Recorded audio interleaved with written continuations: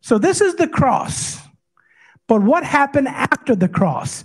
All over Houston today, people are preaching about the cross, the cross, the cross, and the resurrection. But what happened those 3 days?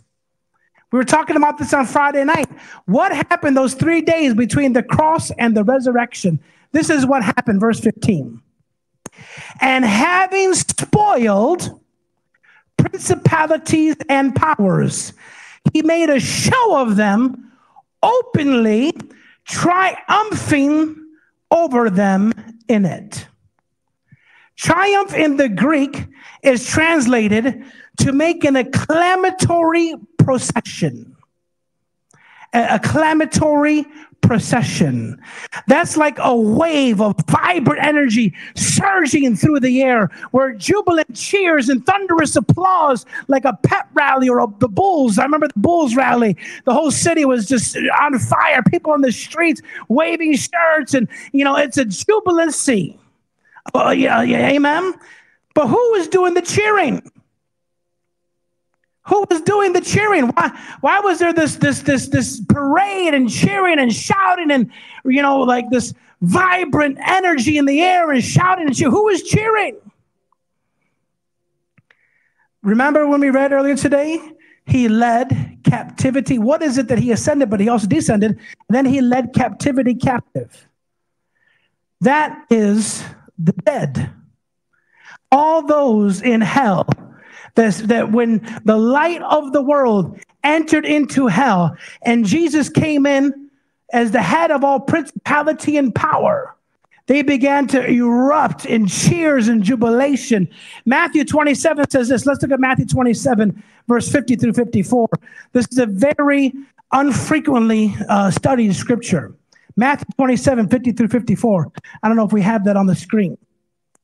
But it says, when he cried again with a loud voice, he yielded up the ghost. People always say, where do you see people screaming in church? That's not scripture. It's all over scripture. Jesus here cried with a loud voice. He yielded up the ghost. And behold, the veil of the temple was rent in twain from the top to the bottom. And the earth quaked. And the rocks ripped in two. This is in the natural. If you could imagine this is happening in the natural, imagine the rumbling in hell when the light of the world entered in. The veil was ripped. The earth quaked. The rocks rent. And I've heard it said, I don't know if it's true, but one archaeologist by the name of Tom Wyatt, he said that the Ark of the Covenant was under Golgotha, the cross where Jesus was. And when his blood was shed and his blood dripped down to the earth, and the earthquake took place, and the blood dripped down between the earth, it actually landed on the physical mercy seat of the Ark of the Covenant. This is what the Ron Wyatt, who's the archaeologist, said. And it says in verse 53 here, or let's start at 52. It says, the graves were opened, and many bodies of the saints which slept arose. So these were dead saints. Abraham, Isaac, Jacob, Ezekiel, Jonah, all of the dead saints that were asleep, their bodies rose from the dead.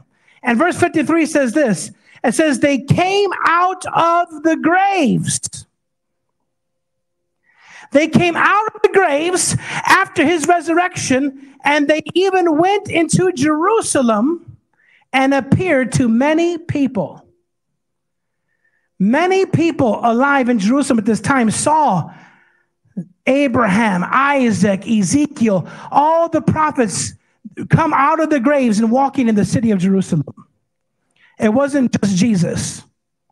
Now, when the centurion and they that were with him were watching Jesus, they saw the earthquake and those things which were done, and they feared greatly, saying, surely this was the Son of God.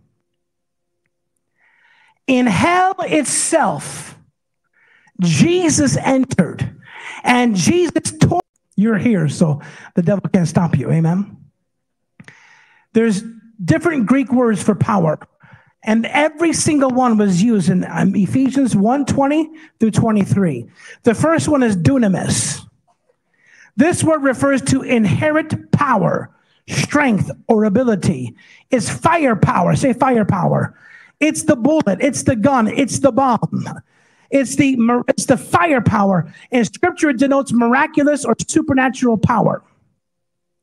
Then, 2, exousia. Exousia conveys the idea of jurisdiction, the idea of authority. It refers to the right, say right, the right to exercise control or dominion. So there's exousia. Thirdly, there's kratos. Kratos, this term denotes might or strength, particularly in the sense of dominion or sovereignty. So whenever there's a revival, if you study history, you hear about the Great Awakening, the first revival, the second revival, the Azusa Street revival. It's like a tornado or hurricane. A hurricane would spin around over a region, and everything that hurricane is going over is just ripping up everything, tearing down everything. Everything's being sucked up. You know, when you're in a hurricane. Well, this is what kratos looks like. It's when the power of God sits over a city or a church or a community, and for 6 months, 7 months, 8 months, 1 year, 2 years, some revivals have gone 6, 7 years, that people that even just drive past it get saved. People that walk past it get saved. It's the kratos power of God. And you can't get to that kind of power with a 2-hour service once a week. Can't do it. It takes continual daily gathering and prayer and hunger to bring that kind of power. And that's why we don't have revival in America, because people in America want less quiet, smaller service, to the point where they want to have service online. And it's 30 minutes, 20-minute sermon. You're not going to have the kratos hurricane of God shake a region with that kind of power. When the times that we've had that, when in America we had that, the entire country went dry. The entire nation went dry. Billy Sunday would go into cities and preach. Every single bar would shut down, and the prisons would shut down. There would be no more prisoners because people stopped committing crimes in the entire metropolitan. That's the kratos power of God. And then thirdly, in Ephesians 1 verse 20, is the word ishkis. Say ishkis. Ishkis signifies strength or might, focusing on inherent capability, force,